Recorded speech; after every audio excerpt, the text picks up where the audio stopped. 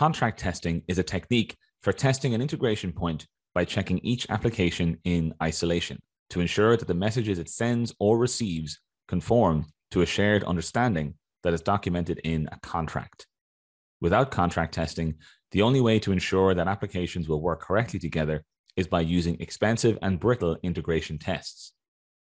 Pact is a code-first tool for testing HTTP and message integrations using contract tests.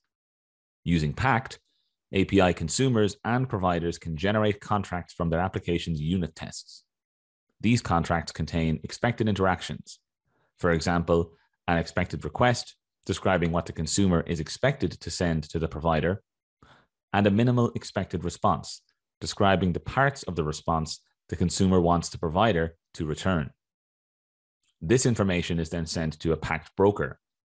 The Pact broker is a permanently running, externally hosted service with an API and UI that allows contract testing to be integrated into a CI/CD pipeline.